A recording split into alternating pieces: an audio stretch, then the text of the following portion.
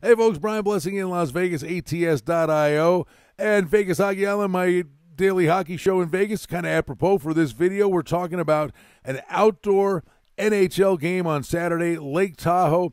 This is going to be something really special, just the views for starters, when Colorado takes on the Vegas Golden Knights.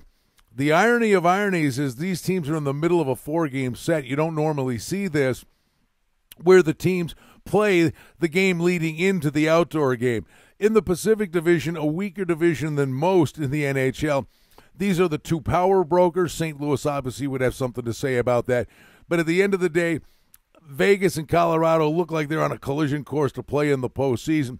And the first two games that were played earlier in the week at T-Mobile Arena in Vegas, 1-0 Vegas with a shutout win, Colorado coming off a lengthy break. And then the second game, one of the best games of the year, 3-2 was the final score. Nazem Kadri scored late in the game to give the Avs the win. Now, what does that mean coming into the outdoor games? In past years, and we're going to do another video for the Philadelphia-Boston outdoor game that's going to be played on Sunday, and I think they could be completely different for one big reason, and that's that big yellow globe in the sky. We'll see, because the weather is absolutely something you take into account in an outdoor hockey game. I think the NHL's done an incredible job now. They know how to make better ice for the outdoor games, which lets the players put their skill set on display.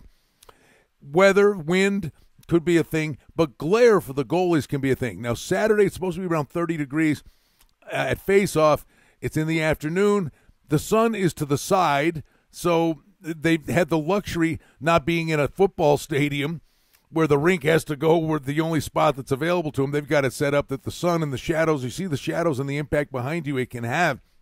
The goalies really have a problem when it's bright sunshine. That could be more of a situation for you on Sunday. In terms of these two teams, it's basically a pick. Colorado's minus a dime. Vegas is about even money. The total is a little interesting to me. 5.5, and the under is even money. I would have thought that the odds makers could have considered putting a 5 up. Now, there are tons of stout offensive weapons on both of these teams. Nathan McKinnon's a rocket sled.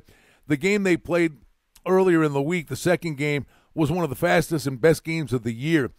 But here's the deal. The two goalies that are playing in the game, Marc-Andre Fleury, number 1 in the league in save percentage. Grubauer for the Avs, who's playing in the game, number 2 in the league in save percentage. Yeah, they'll be flying up and down the ice. Generally in outdoor games, you score off face-offs. It's the dump and chase game, and you score with the man advantage. These two teams should be flying. But it's the goalies that make you have to take a look at A, it's an outdoor game, and B, the goalies are playing really great. And the total on the game is 5.5. I think you could take a real long, hard look at the under. And maybe inside the game, Vegas got scored on in the final minute of the game, had a stone in their shoe. Maybe you take a look at Vegas in the first period. Maybe they jump out of the gate. They're fired up, a little revenge on their mind. But, boy, this should be a terrific hockey game. Think the under is probably the way to go. Glad to be with you at ATS.io. I'm Brian Blessing in Las Vegas, and we'll have another video for you on the Sunday outdoor game at Lake Tahoe. This incredible vista is going to be a fun weekend of outdoor hockey in the National Hockey League.